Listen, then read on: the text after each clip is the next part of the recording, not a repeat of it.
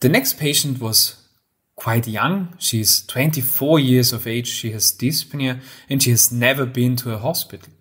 And we performed an ultrasound, a point-of-care ultrasound in the emergency department, and we immediately see there is a severe problem of the right heart present. We do see this D shape of the left ventricle, so a very small left ventricle, and a huge, at first it appears, a huge right ventricle. Continuing the scan, we do see that there's truly a problem of the right heart, but overall the right ventricle seems small.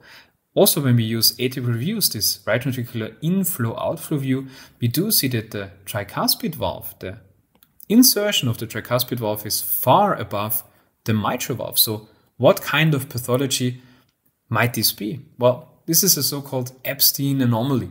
In an Ebstein anomaly, you see that the tricuspid valve is, here in this case, way above 1 centimeter above the mitral valve. So the right ventricle, the true chamber of the right ventricle is actually small, but the right atrium is severely dilated. Of course, this patient needed surgical treatment.